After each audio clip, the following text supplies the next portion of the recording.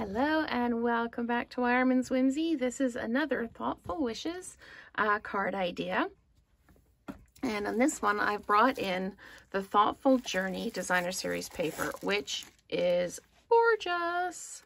So lots of really, really rich, juicy colors on that paper. And you've got some with scenes like that you could just put a greeting on, and then there's some beautiful backgrounds. So gorgeous, gorgeous paper to use. Put that off to the side. So what I've done is I've got a fresh Freesia card base for this one. And then the Thoughtful Journey paper, cut to 5 1/4 by 4. And I used this really gorgeous die to cut out the accent piece, and it's super, super subtle, but I really like how it kind of flows with the paper and kind of looks like it's kind of coming out of the paper. So what I've done is this one I did with the adhesive backed paper to make it a sticker, so it does stick down nicely, no glue showing or anything like that. And I used 2 of the Stylish Shapes dies. This is the Thinking of You Fondly stamp from the set, which I cut out with the smaller die. And then when I trimmed the paper up, I had these 2 pieces left over. And when I put this together and put it on, I thought, oh, that's kind of plain. So what I did was I cut these both at the same time. It's a slimmer piece. And I just cut them both at the same time with the larger of the Stylish Shapes banners, so that I created this kind of matted mat. So I'm just going to line this up,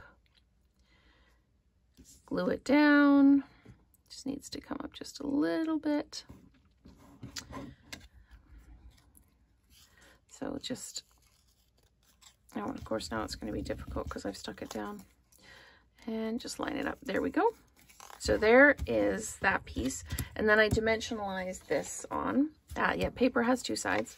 You may recognize that as the stamping that I did on the introduction video. So yes, I reused the paper. But the nice thing about the Stampin' Up! Paper is you cannot see through it. So you can use both sides. And I'm just going to line this up in the center here, like that. And then I'll just put that off to the side while I glue all of this down. Now it's just going to flat mount this. Isn't that pretty? Look at that on the other side. Oh. So let's just give that some adhesive. Pop this down like this. There we go. And then we are going to very carefully peel the backing off of this, because there are lots of really, really small pieces on this, and I don't want to tear the die. There we go. I'll tear the die cut out. So I'm just going to gently, gently, gently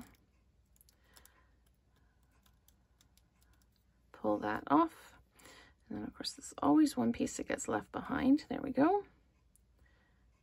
See, I've bent it a little bit there. But then I'm just going to place that down like so.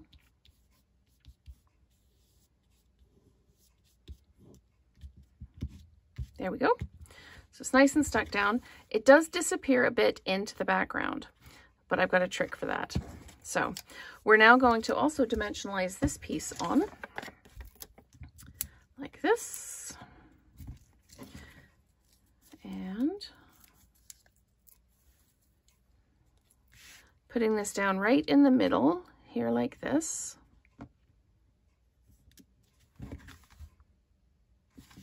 And then we're getting out our Wink of Stella. And I'm going to Wink of Stella this whole piece. And I'm not too concerned about getting it on the background.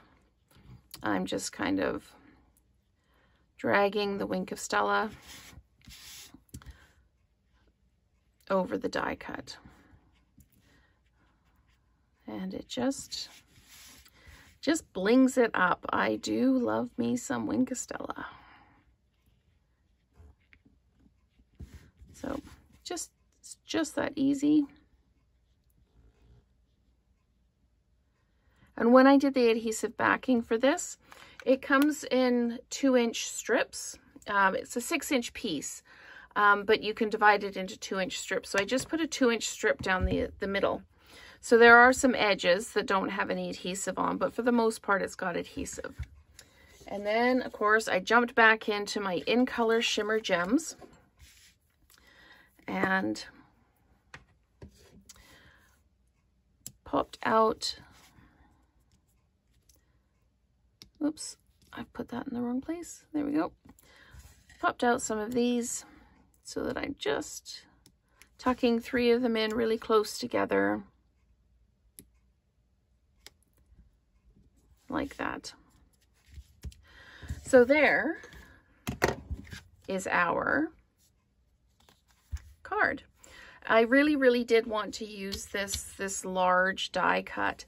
And I struggled with different ways to use it and different ways to present it. And I thought it just adds that movement to this paper. So I thought that this was the perfect opportunity to use it. So thank you so much for watching, and let's create together again soon.